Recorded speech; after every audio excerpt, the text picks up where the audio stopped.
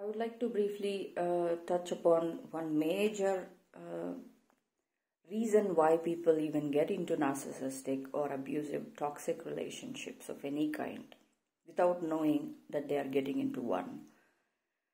Because they have their own traumas which they were not healed of, they were not aware of. They did not even, sometimes they know a little bit, but they don't know what to do about it, how to heal. Or a lot of people don't even know what healing means. So I would like to briefly talk on what trauma exactly means. So trauma is something where a position, a weak position, a helpless position where you've been put.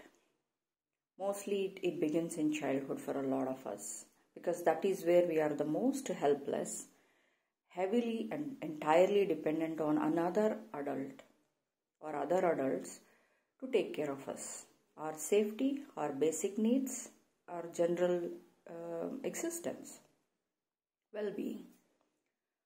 That is where it all begins. None of us, extremely rarely do we find people with very healthy, stable childhood. Even the kind of families that look good on the surface, usually they have a very underlying toxic element to it. I'm not trying to draw any statistics here, but I've seen and I've gone through a lot of papers myself to come to this conclusion that vast majority of our wounds of trauma come from childhood. Now, what is trauma?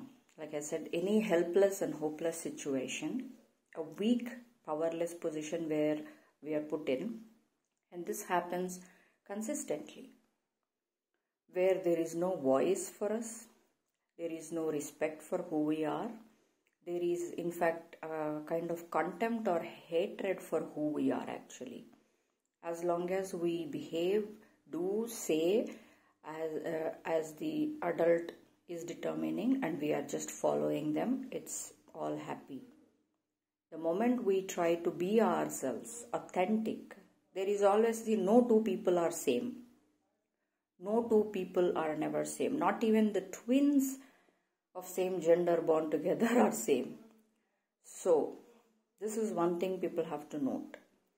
This inability to accept that people, our own children, can be different from who we are, triggers insecurity in the parent who themselves have been through something and they never process their own insecurities.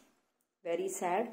These people become parents and then they start using the same power dynamics and toxic dynamics that they learned from their own examples, bad examples, and they start using it on their children who are powerless. Children depend on adults. Parents are the only people they depend on for a really long time in their lives, and then siblings come along. And they don't know how to be a healthy parent, first of all, because they want to treat children as if they are supposed to be what they ask them to be. Like a mud that is to be molded into structure, some kind of a structure. Anything different from that is commented upon, put down, verbally abused, belittled, you are made to feel like you're worthless. Every human being inherently is of worth, is worthy of love, dignity, respect. This is really that clear. But in real, that's not how a lot of people treat other people, including parents treat their own children. That is where the toxicity comes from, because there is this desire to mold other person according to what they want. Why? Because they are seeking control. When you say someone should be the way I want them to be instead of being who they are, authenticity, they are already taking the power role, the control role, which means they are suffocating you. They are making you feel helpless. You don't have a voice. You cannot take a stand. You are terrified of what will happen if you stand up to them, if you oppose to them, if you say no, or if you cannot be what they want you to be. So this ingrained set of behaviors happen as defense mechanisms because we are to protect ourselves. These are all unconscious. You might be a very, very, very young child, but as soon as you notice that your environment is like this, that you are supposed to play to the tunes of somebody else, or otherwise you will see the wrath of this person, you will adjust yourself accordingly. Why? For your own survival, for your own existence, safety. And these structures become ingrained in you, become automatic, because you've been there in 15, 20, sometimes even more than that, years of your association with these people. And then those kind of abusive people don't come alone. They have their own families, parents' side, mother's side, father's side, uncles, aunts, and then their friends, and then there is the other relatives, and then there are, since all these are unprocessed, you keep encountering these kind of people in your school, your colleges, your peer, your friends, your workplace, your dating patterns. You see them everywhere. Until and unless you process and heal it, you see them everywhere. Why? Because these are the same structures you have somewhere ingrained in your subconscious for your survival, for your existence as a child. But as you grow up, the conflict becomes more. The trauma becomes amplified because now that you grew up, let's say beyond 15, even during teenage, there is a lot of conflict as to, we are already trying to figure out who we are, both physically, mentally, emotionally, and our own role in this world, in the society, and all that. At the same time, we have the structures that define us for our basic survival. And then comes society, peers, values, movies, everything that's influencing our ideas. You don't know what to pick, what not to pick. You're half lost by the time already, but you don't know that. You may be performing well in schools or performing well in other things, and it doesn't look like you're suffering sometimes because you're doing well in the world, in the standards of the world. And then there are people who directly become non-functional or dysfunctional or self-sabotaging, that it's visible that they cannot function as a healthy human being because somewhere something is always not fitting right for them. They can't study well, their attention spans are affected, their emotional dysregulation is obvious, they have this temper tantrums, they cannot express themselves healthily, they don't even try. Then there is this lack of clarity of who they are and who they are not, and they are easily driven this side and that side and that side and this side, and they seem lost obviously. But irrespective of how it looks in the physical standards of the world, vast majority of us are walking around with our unhealed traumatic wounds. This is the place where these kind of abusive toxic relationships come into picture, because this trauma of pleasing the other adult in order to gain their love, affection, attention, to fulfill your basic need, it becomes an inherent thing in us. It becomes an automatic behavior in us, and so ingrained that we become happily people pleasing. And the society tells that extroverts are better than introverts, they are more socializing, and so it's good. An extrovert behavior, being socializing, is something again the culture forced a lot of people to be, because that is more acceptable, not necessarily because it's healthy. Because the people pleasing and the linking of other people to define our identity becomes a common, very natural thing in extrovert behavior. So these kind of behavior, the main behavior is people pleasing. You ignore your own needs and self just to be surviving, just to be bare minimum safe.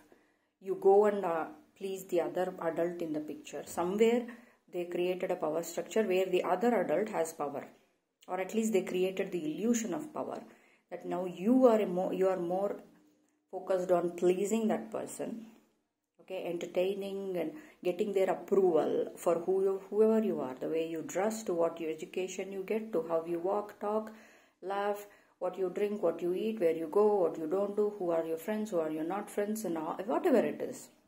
Your inner self-esteem has been damaged at an early childhood level, and it has been so unconsciously ingrained and become automatic, and the society perpetuates the same behavior on and on again through culture, TVs, movies, and all these fake studies that that they put in your face, that this is better, that is better. I mean, they do not let you figure out who you are on your own.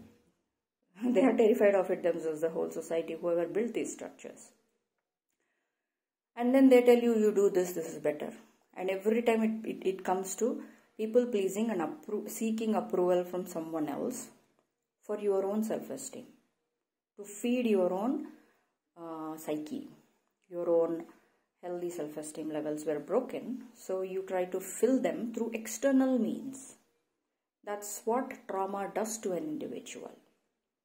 They are the breeding grounds. Now imagine an extremely selfish person who is only interested in themselves and want to take advantage of you and objectify you, has come across, and they say, hey, you have to seek my, through their behavior, words, whatever, they show this extreme confidence. Fake, but and you immediately like the confidence, or immediately like that they are so fun and adventurous and all that liveliness, because you have no confidence. You have broken self-esteem, you are still totally lost, and then they come with all these fancy things and confidence and laughing and very socializing, and you fall for it. It's mesmerizing. That's exactly the idea. Like a magician, they mesmerize you with tricks, and they come along, and in order for them to be a part of your life, they make you jump through hoops.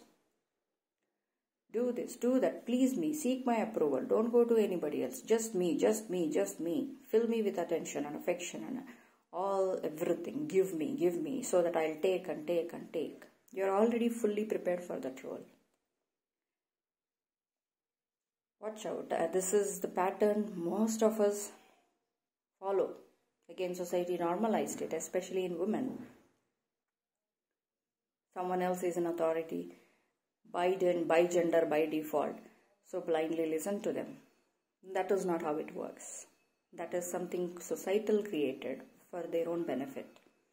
As an individual, healthy self-esteem works in a different way. Approval, people-pleasing doesn't really have to be that toxic.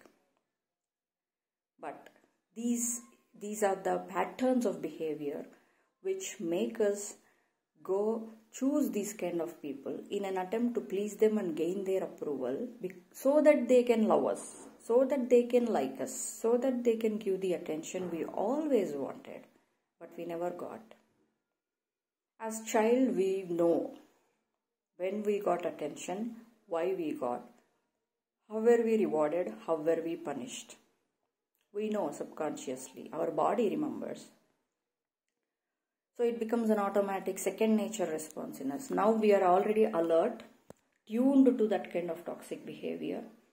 Okay, looking for rewards and signs of punishment, trying to maximize reward and not to be discarded or avoided or abandoned, and try not to be getting punished by them, both verbally or physically. And in that dynamic of running after basic survival, all of this happens subconsciously. And all of this is even perpetuated through cultural sources, TV shows, movies, the way they design women's roles, and all the media out there, even a lot of social media that we are all falling prey to. It's all based on toxic femininity and toxic masculinity. Don't fall for it. Because these are the structures that enable toxic behavior and gaining toxic partners, and perpetuates more and more and more abuse in the whole society.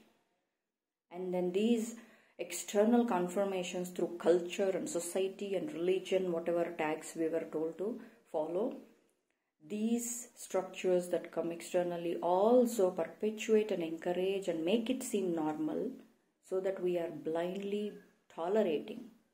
The same helpless child becomes a hopeless adult, thinking there is no other way to live their life, totally accepting and submitting to this authoritative, this blind toxic patterns that were rubbed on us, so that they won't even seek healing, they won't even seek help, they won't even get out there and see, hey, I want to operate on my own authenticity. Let's say, according to the society, I fit in all the boxes of the, good partner, good wife, good husband, whatever. But the environment here is too toxic. It is not healthy for me at all. I mean, I can see it every day, day in, day out. And people cannot process the reality of what's being fed to us and what is the reality of within us. And they get stuck. As long as you are not willing to heal this trauma, even though sometimes people note that something is wrong, they do not want to address it. Again, because of the basic survival thing. Oh, I don't have anything. I only have the parent or husband or this friend or that cousin. If without them I am nothing. Without them I feel like I'm falling apart. Somehow your own identity, self-worth, esteem, self-respect, your existence is linked so much, deeply ingrained with somebody else in existence in your life, that you are willing to sacrifice your own self-worth, existence, respect, boundaries and everything that's healthy about you, just to get a little bit love or kindness from them. Little bit. They only give this much, and you all know that. Whoever has been in an abusive relationship of any kind, they know what I'm talking about. They barely give any. And they leave you broken and empty. And the society cheers you. Because, hey, what a nice, kind-hearted, what is it called? Long-suffering. Long-suffering martyrdom is seen as a very virtuous quality. No, it's not. It's saying, abuse me, do whatever you want to do, treat me like a doormat, throw me out into the garbage once you're done damaging me, but I will never stand up to myself because I am not interested in my self-esteem. I'm not interested in protecting myself. I'm not interested in healing so that I can move on and go on to live a healthy life and begin living healthy and being around healthy people. So this applaud from external sources by saying, hey, what about your children? Hey, you're being too strong-headed for a woman. You're being too emotional for a man.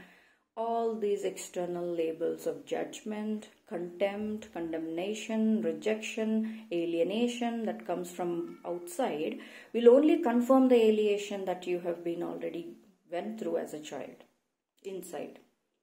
So you just go ahead with it. Society approves, so it's good.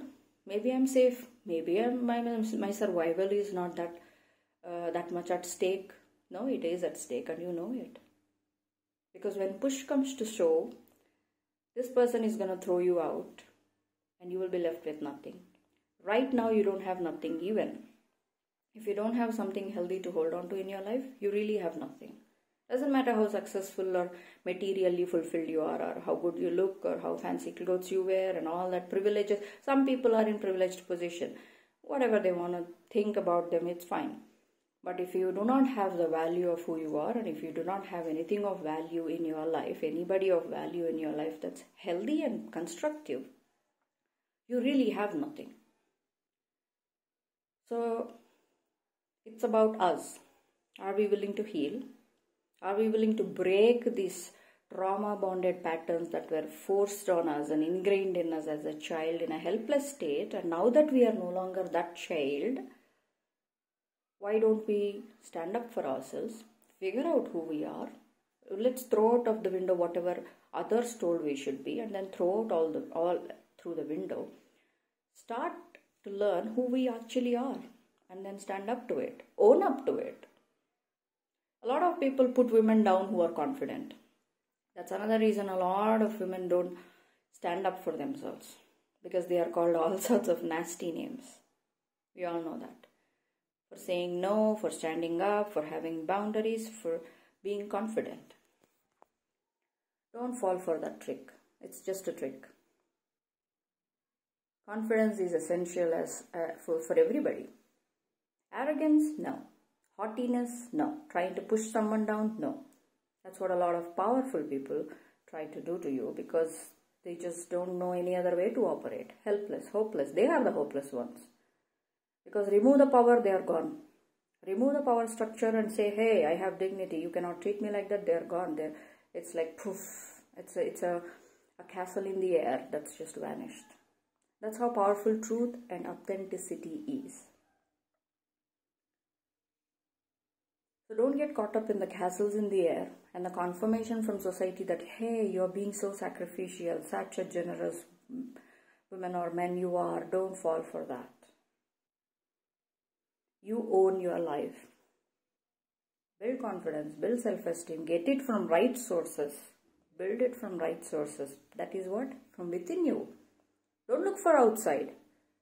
What's shown everywhere outside is the same patterns that you have been fed. Bullshit. Look at yourself. Look within yourself. Even if you see emptiness, keep asking, who is it that's truly me? Because I want to live that authentic life.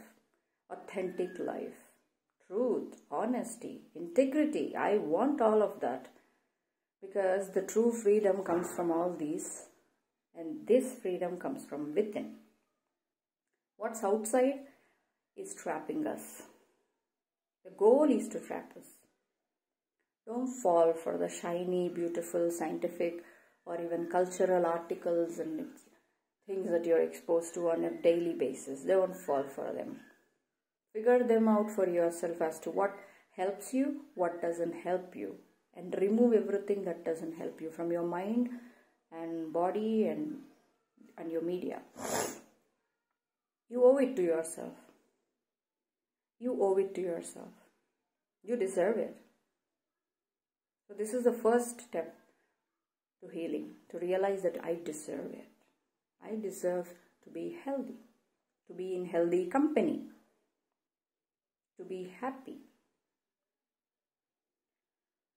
So this is an idea of how I wanted to put it in two separate videos of how different trauma and healing can be, but I think it just happened like this, that they both came in the single video. But it's good because you also need to be able to connect how that connects with healing and how empowerment comes from, and it's a good thing to be in the same video.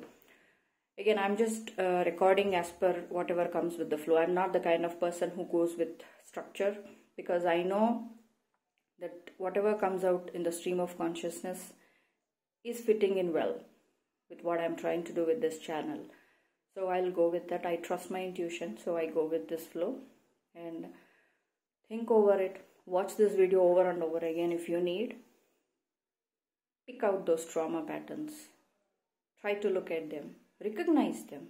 First thing is to look at them and recognize and acknowledge that they exist.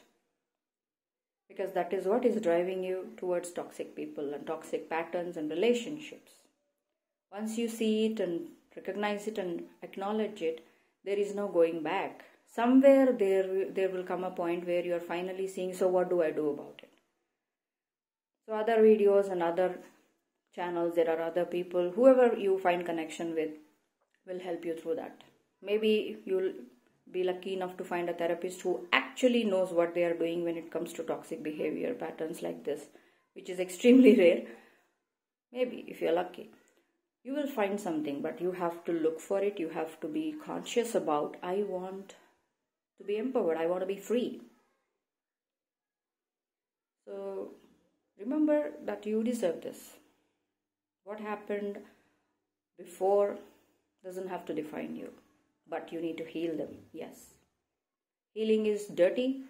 It brings a lot of stress, tears, blood, whatever you want to call it. It's a lot of sweat and blood. Tears, lots and lots of tears. But better than being broken and lost, trapped, not knowing what is happening, constantly living in survival. So think about it. See what your own traumas have been. Look at those patterns and pay attention to them. That's the first step.